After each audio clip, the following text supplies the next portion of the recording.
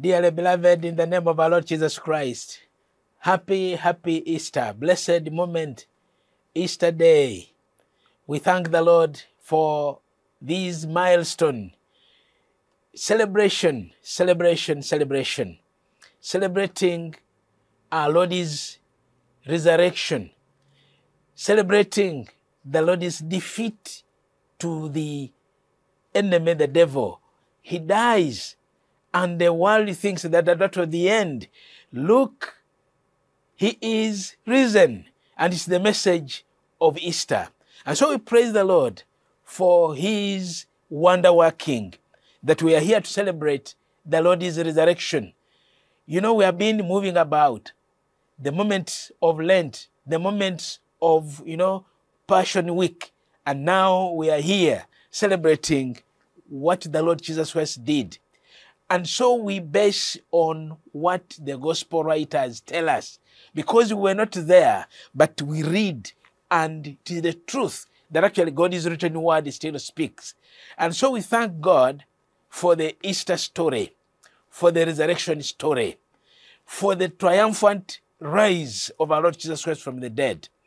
Yes, we read from the Gospels, Matthew chapter 28. Yes, we read from the Gospels, Mark chapter 16. We read from the Gospel, Luke chapter 24. And then the other Gospel is John chapter 20. They are all talking about the resurrection of our Lord Jesus Christ. And in Matthew chapter 28, we use it as a basis here, that now after the Sabbath, as it began to dawn toward the first day of the week, Mary Magdalene and the other Mary came to look at the grave. Which grave? The grave where the Lord Jesus Christ had been buried. And remember, the last people at the grave were these women on a Friday after his burial. And they saw it sealed. They saw it, the stone, huge stone rolled, closing it. And so they knew what it was. So they came to look at it. And in verse 2, the Bible says, "And behold, a severe earthquake had occurred, for an angel of the Lord descended from heaven and came and rolled away the stone and sat upon it." That's the message. The angel coming down, first the earthquake, then the angel coming down, then the angel rolling the stone away, and messageful, sitting on it. Praise the Lord. And in verse 3, "And at his appearance was the lightning, and his clothing as white as snow." The guards shook for fear.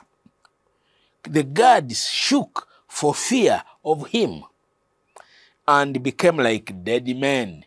Messageful, became like dead men. And verse 5, "The angel said to the women, 'Do not be afraid, for I know that you are looking for Jesus, who has been crucified. He is not here.'" That's verse 6. "He is not here, for he is risen, just as he said. Come, see the place where he was laying. Go quickly now and tell his disciples that he has risen from the dead. And behold, he's going ahead of you." That's verse 7.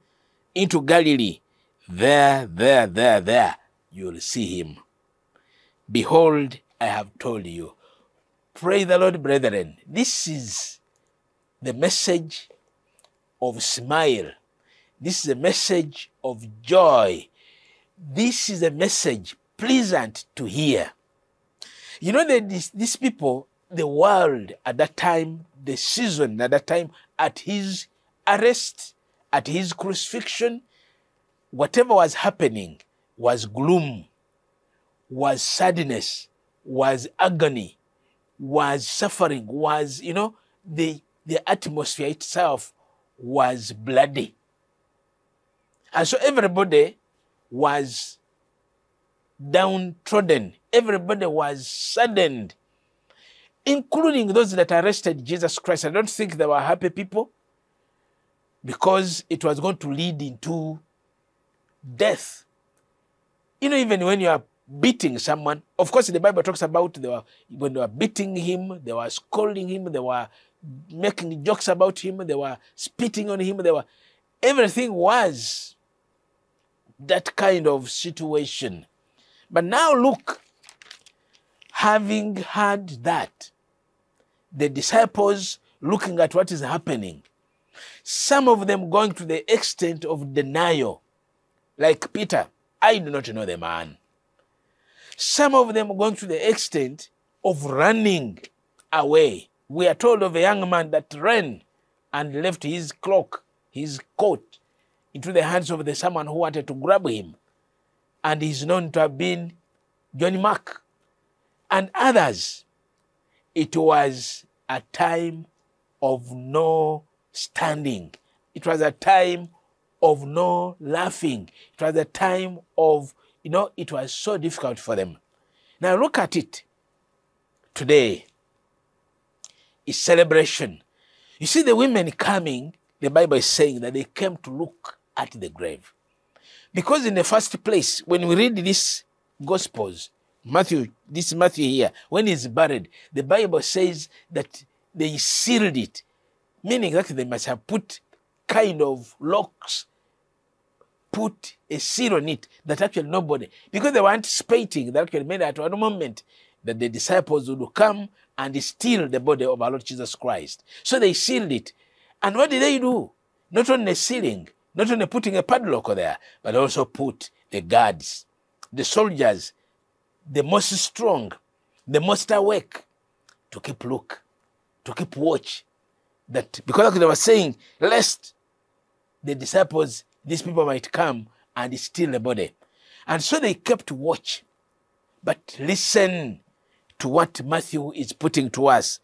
And behold, a severe earthquake had come, and the angel of the Lord descending down from heaven and coming and rolling away the huge stone. And the stone that was rolled, other gospel writers mention that the man who comes to ask for Jesus' body was called Joseph of Arimathea. He comes and pleads, one of the leaders at that time. And other writers intimate that actually somebody who joined him was Nicodemus, who came at night. And the stone, huge, was rolled by two huge men. Rolled, and these people come and seal it. Now the women who come, the resurrection story, the women's story, praise the Lord. They come, and the Bible says that they came to look at the grave. Now, some other gospel writer would say that they were coming with the spices to anoint the body. But the question that they come with, and that gospel writer is Mark in chapter 16, that they are coming to anoint Jesus' body. Maybe we read it there as well. Yes, we read it there. Mark 16 is a joyful story that actually these women also see in Mark chapter 16. That when the Sabbath was over, Mary Magdalene and Mary the mother of James and Salome bought spices so that they might come and anoint him. Very early on the first day of the week, they came to the tomb when the sun had risen. They were saying to one another, the question that was rolling in their mind, they were women. In Matthew, we are saying that they came to look at the grave. In Mark, they come with a question flowing in their minds. Which is the question? In verse 3, who will roll away the stone for us from the entrance of the tomb?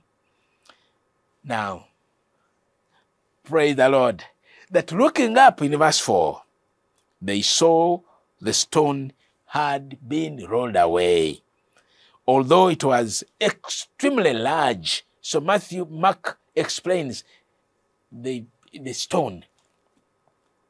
Looking up, they saw the stone had been rolled away, although it was extremely large. Entering the tomb, they saw a young man sitting at the right, wearing a white robe, and they were amazed. Now, the message of the young man is this. And he said to them, do not be afraid. Do not be amazed. You are looking for Jesus the Nazarene, who has been crucified. He has risen. He is not here. Behold, here is the place where they laid him. But go. He also tells them, go and tell his disciples. Praise the Lord, brethren. This message of the resurrection, this message, this story of Easter is a message, is a game changer message. Praise the Lord. Changing the game, changing the situation. And so when you believe in the Lord Jesus Christ, the one that rose, things change. Agonizing situations will become celebrating situations.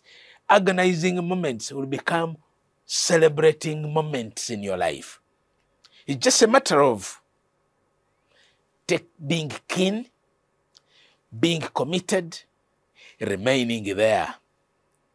I remember sharing with you, friends, that the Lord Jesus Christ, when he was entering Jerusalem, even when death was awaiting him, even when suffering was awaiting him, he went because he was purposed, he was intentional. And so in this Christian walk, we are called upon to be intentional. We are called upon to stand still and see the salvation of the Lord. And so, my brothers and sisters, this being written about by all the gospel writers, I have already mentioned Matthew chapter 28, mentioned Mark 16, Luke 24, and John 20. It was an important story. A story that brings back life. Can I say bringing back life? A story that brings back that which many people thought was lost. And so we celebrate recovery, praise the Lord. We celebrate come back, bouncing back. You know, people talk about many things. You may be down today. You may be downtrodden today. You may be downcast today. But this is a recovery story. Easter story is a recovery story. Despair was flying everywhere, like I've already explained. So the resurrection was the hope bringer. Hope bringer. So, brethren, when you see me smiling, when you see me laughing and feeling good about this story, it is a hope bringer. Just like these women, you have read about them. Mary Magdalene, Mary, the other one, whom the Matthew mentioned, the other Mary, but here Mark says Mary, the mother of James, and Salome, women coming. And I want to tell you that actually as we read the women coming slowly and walking and wandering in Mark chapter 16, who will roll away the stone for us? Now, when they came out of the tomb, after the young man said, go, and even in Matthew chapter 20, when they said, go, when you read Luke and John, these women went running, celebration, singing, and to take good news to share with somebody. Have you ever had some good news and you are itching to share with someone? Is it passing your grades? Is it getting a job? And you have somebody whom you say, yes, I've gotten this, a success, victory. You want to share with someone. And so the resurrection story is just exactly like that. You want to share with somebody. So these women running, getting out of the tomb, going to meet the hiding disciples, hiding Peter, hiding John, hiding Andrew, hiding whoever. And they come and share the good news. So friends, what do you have? What news do you have? Salvation news that you have. Share it. But also boils down to other things that we have. There are people who wish you well. Share with them. Run and share with someone. Mary and Salome, they run to share with somebody. So we need to share some good news, friends. We need to share some good news. So some people who hurry to share only the bad news. Some people hurry with the sad news. You go to the social media, something that happens, sad news. I mean, is it spoiling somebody? Is it writing bad things about somebody? It spreads like bushfire. The world is getting less and less and less with good news. It's a story we are called upon to share some good news. The news that will bring celebration, the news that will bring cheers, the news that will uplift somebody. The hiding disciples needed uplifting. The women ran with the news uplifting them. I saw this story of the Easter uplifting news. Hope that had been cut down because of the crucifixion. Read Luke 24. There were men who were going to a village called Emmaus. When you read 24 of Luke, you hear them mention. When they were walking, Jesus draws because he's a resurrected Lord, and he walks along with them. Now, what amazes me is what they say, that look, we had thought that this man would be the one to liberate Israel. We had hoped. Now, many people, even now, walk with the news we had hoped. But while someone is there, they attach little importance to him. When someone is available, they attach little relevance to the person. But it is after someone has gone, when you know that someone is no longer there, this is when you begin to say, we had hoped, we had hoped. But while someone is there, some people see no importance. This is derived from Luke chapter 24 that I'm talking about, the Emmaus journey. The Emmaus journey. We need to remember that this is one of the critical messages that we get from this Emmaus journey. When they said we had hoped that he would be, we had hoped that he would be the one to save our people. He was a prophet, and he was a great man. But while he was alive, some people could not see his greatness. Some people could not see his relevance. But after he leaves, this is when the people realize. So the resurrected Lord resurrects great things. And so for me, I have a message from this story that cuts across that when we read about this, the empty tomb is a story. And that one shows that the Lord Jesus Christ defeated the powers of death. He defeated death. And since he's a conqueror, praise the Lord, and since he's a victor, praise the Lord, since he overcame, he promises us that we shall also overcome. Those who trust in him, those who believe in him, he's an overcomer. Our Lord Jesus Christ is an overcomer. And so I am confident as I speak this message that I am also an overcomer. You can also be an overcomer because you trust and believe in the Lord Jesus Christ. So the angel's presence, the earthquake presence, making the soldiers look like they are dead men. You know, there are some things that entangle, that tie us, that hold on to us. And they hold. Sometimes they can be fellow human beings. Sometimes they can be colleagues. Sometimes they can be family members. Sometimes they can be, when they have tied you, they have pulled you down, they have held you there. Listen to me. The earthquake of our Lord Jesus Christ, the angelic presence of the Lord Jesus Christ coming down, you only have to be still and know that the Lord is with you.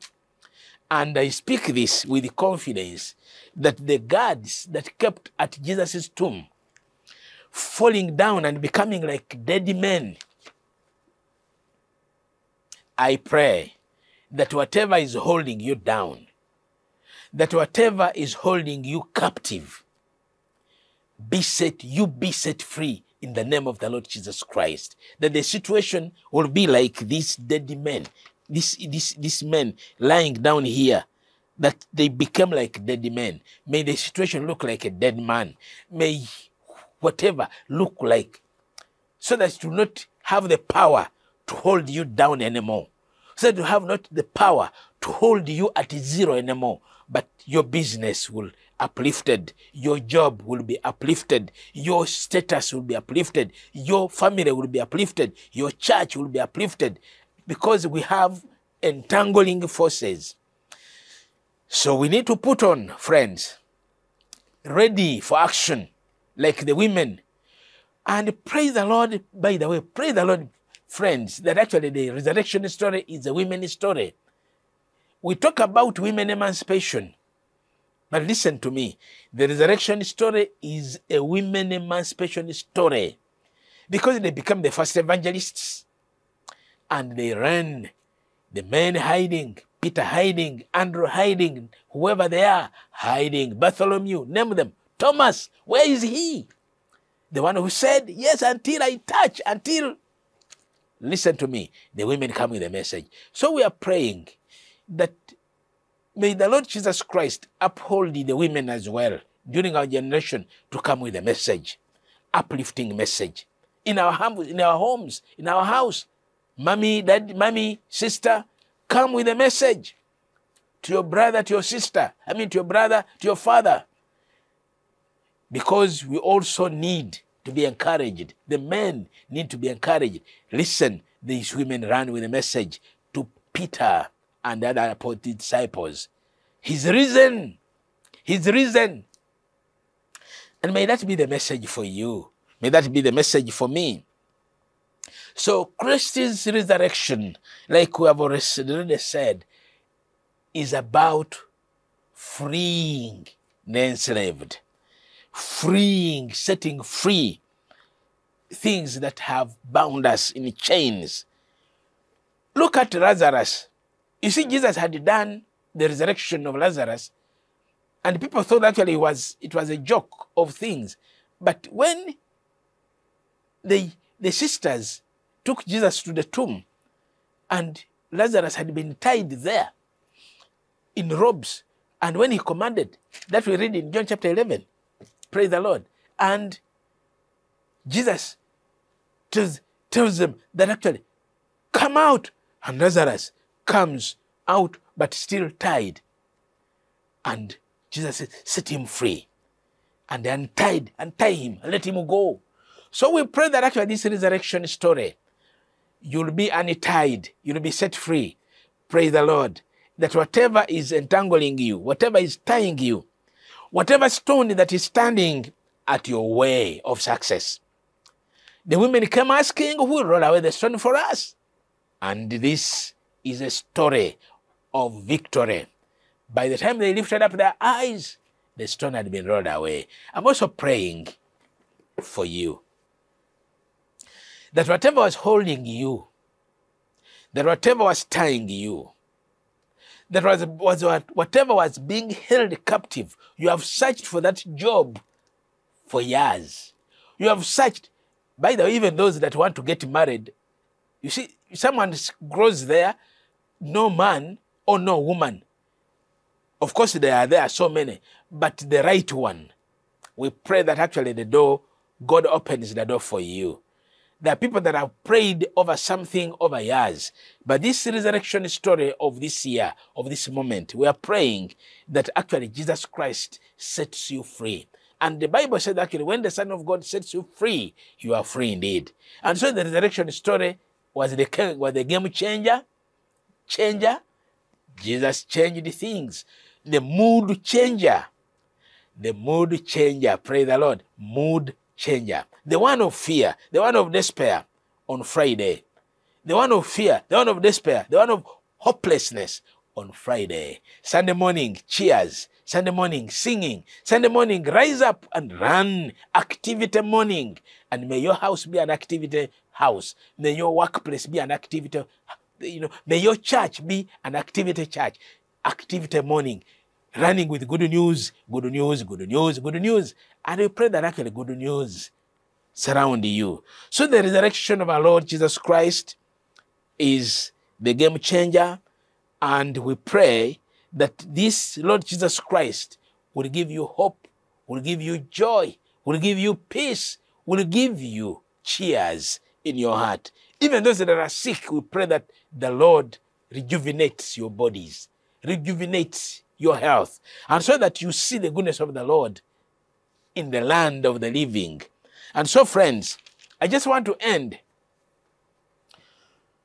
with the two things. One, the guards put at the tomb for what? The man whom they thought was dead. So guard for what? Now, we pray that actually God will release his power to set you free. To set you free, to set me free from whatever entanglements, for whatever, huge stones that are lying at my way. May God open. May God open. Number two, as I finish, the women going and they're asking, who will roll away the stone for us? I just want to end by saying, looking up, the stone is rolled away. And I pray that your stone, your barrier, your impediment be rolled away. May God, who rose the Lord Jesus Christ, who sent an earthquake to shake the earth, who sent his angel to roll away the stone and sat on it, may you sit on your situation and say, yes, you're a victor. May God bless you and watch over you. Happy Easter. Celebrate, but thinking about the moments when the Lord Jesus Christ showed that it is defeat to the devil, it is defeat to the enemy. May you emerge victorious in your situation. Emerge victorious. Emerge victorious. Look up. Look up. And may your stone be rolled away in the name of God the Father, and of the Son, and of the Holy Spirit. Amen.